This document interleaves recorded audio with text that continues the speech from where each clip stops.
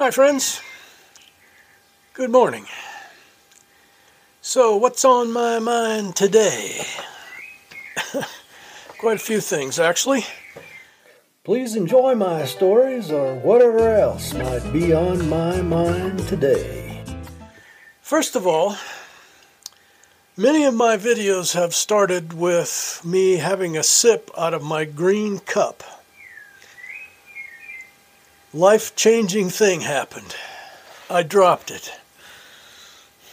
The green cup is no more.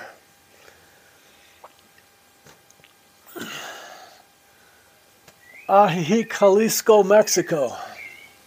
Good morning. So let me tell you about the green cups.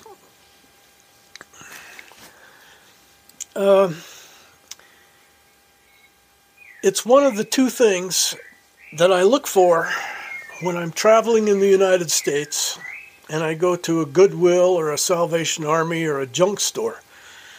And it just gives you purpose when you're going to those places, which is something we like to do. And I never buy anything. You know, Lynn looks for clothes, a pair of pants, a blouse here and there. It's just a thing to do. It's not something we have to do financially. But what gives me purpose when I'm doing that is looking for the green cups. Over the years, I've found 4 of them.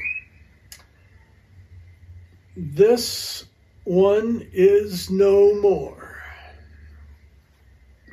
The good news is the other 3 are in the motorhome, but until I get back to the motorhome, no more green cup in the morning. An editing note. You know, a lot of YouTubers are always apologizing about the wind noise in their videos. Do I need to apologize for the bird that thinks that he's part of the show? Sorry about that. What else is going on? Well, I still don't have my van back. And I'm feeling guilty that I've been promising you driving around town and not doing it. But I don't have my van back, and my van is the one with the good dash cam. So I'm still going to wait until I get the van back. I should get it this week. Why don't I have the van? Well, it was getting hard to start, and then it didn't start at all. And so I called my mechanic here in Ajijic. His name is Carlos. And used to be Pablo, but Pablo's garage closed up and he and his family moved back to the States. Anyway, Carlos comes and I tell him what I think the problem is. It's either the fuel pump in the gas tank, that's where they are in that Dodge van, or it's a fuel pump relay. Carlos, being the experienced mechanic, goes and he finds a brick. And he lays down in the back of the van and says, try starting it, and he's banging on the gas tank. Boom, boom, boom, and it starts. So that's the definitive test for, yeah, it must be the fuel pump inside the gas tank. So he takes the van. And in the meantime, he's called me back and said, hey, do you want me to do this and do that and do this? And he is. So when I get it back, it should be running good with new spark plugs and a new air filter and a new fuel pump. But that's my long explanation for an excuse of why I'm not giving you a drive around town this week. We'll get to it. Have faith. In the meantime, Juan's been doing some more projects here. Last winter when I was gone, I got a call that the drain was plugged up for a small bathroom in what used to be the casita, which is now part of the house, and it's part where the laundry room is. there's a small bathroom in there that I don't really use as a bathroom. It's my bathroom number 5. The gardener comes in and uses it. But it was not working, wouldn't flush. And the tube that the laundry drains into, the water came back out and flooded the laundry room. So we know that it's plugged up, but it's not news to me, and it's not a surprise because it would be the 3rd time that I have dug out in the yard to find the pipes, taken them apart, and cleaned them out because the leaf cutter ants, hormigas, plug up the drain. Apparently they're living in the septic system. Anyway, we just drained, we took the toilet off and didn't use it. And the drain for the laundry, we just broke the pipe and let it drain out into the yard and water the grass. Anyway, here's the more permanent solution. I'm so lucky to have Juan to help me do these projects around here. And his family built my house, so there really isn't anything about Mexican houses that Juan doesn't know how to do.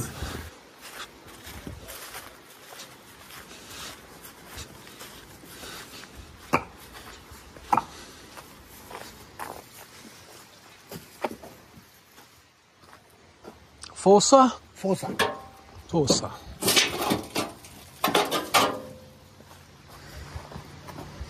Fosa.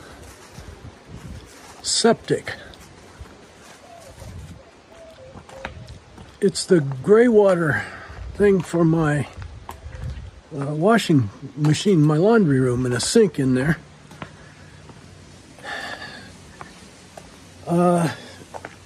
There was one, but let me think about this.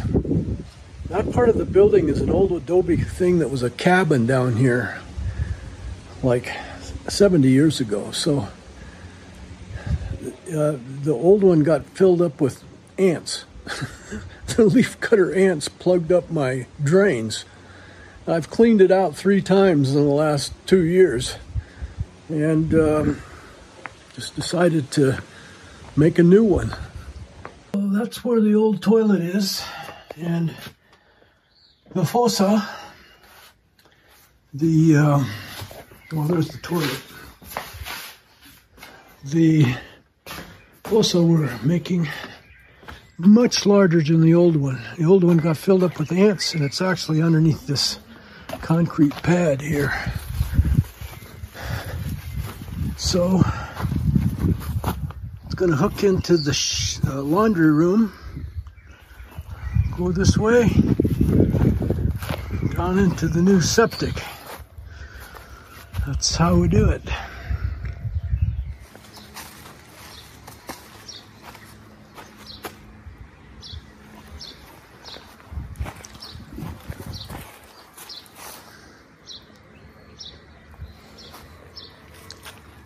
Well, we got the drain pipe covered up, and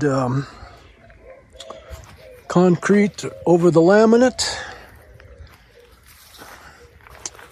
We're going to let that concrete cure for a day, and we'll put the dirt and the grass back on it, and then all we need is a rainy season to get the grass green. Well, I probably don't need to tell you where I am now. The next part of the procedure for me getting a dental implant. They're doing a scan, and the computer maps my upper and lower jaw in order that the computer can design my tooth and make it bite correctly. It's been about 25 years since I had any dental work done in the United States, and I'm sure that it's all very modern there as well. But I wanted to do this video for 2 reasons, and I did get permission from the dentist. This is Dental Express in Ajijic, Mexico. Reason number 1 is that I want to show you just how modern dentistry here in Mexico is. Reason number 2 is I'm pretty sure the cost is significantly different here in Mexico. So I want to go over some of the costs of getting an implant here. So I'd like to share with you what I'm spending to get a dental implant here in Mexico. Last September, I had the initial procedure where they pulled out the roots of my old broken tooth and did whatever they have to do to put in the thing that it screws into, and then you have to wait several months for bone to grow around that. And they assured me that it wouldn't be a problem if I waited longer, so I've come back even later than I anticipated, and I had an appointment on May 6th. And what happened then was they took an x-ray, and they decided at that point, looking at the x-ray, that in fact I had grown too much bone. And they were going to have to call the oral surgeon to come and remove some of the new bone growth in order that the implant was going to be implanted properly. So I'm looking at my Capital One credit card expenditures to share with you how much money that cost. So on May 6th, in that appointment, they took an x-ray. And the total cost for the appointment and the x-ray, actually it was just paying for the x-ray, was $7.13. And then they had to call the oral surgeon. And on May 10th, Dental Express Ajijic, the oral surgery to remove some of the bone, open up my gums, remove the bone. It was kind of scary, but it was painless. And then they had to close my gums up and put in 2 stitches. $112.69. And then I'm told to get some antibiotics and a pain reliever. Now, I never used the pain reliever, but I did buy it. And that and the antibiotic at a pharmacy next door, Farmacia San Andres, $14.77 for 2 meds, an antibiotic and a pain reliever. I went in a week after that, and they removed stitches, no charge. Then a week after that, which is what I'm showing you in this video, they're scanning my mouth.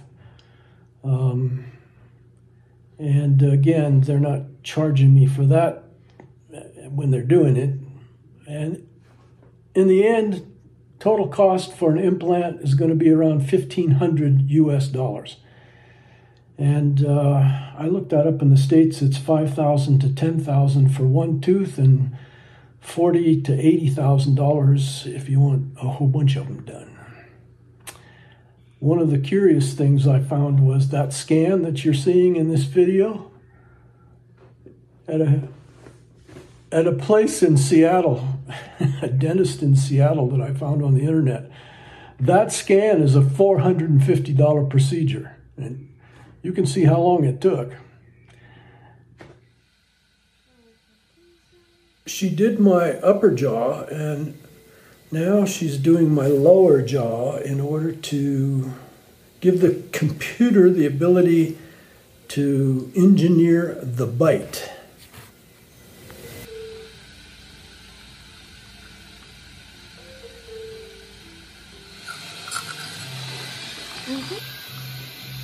So that is, tell me what that is? That is the scanner. That's a picture of my lower jaw. A 3D scanner. Wow. Very open one more time.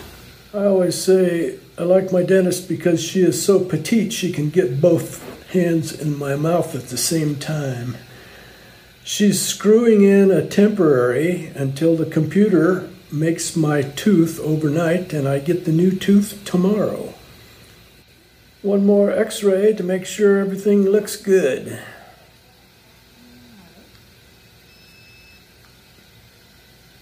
Hey, if you like me, give me one of those thumbs up. And please subscribe and hit that little bell so you know when I post next. Please share me with your friends on social media. Thank you for watching. I hope you enjoyed what was on my mind today.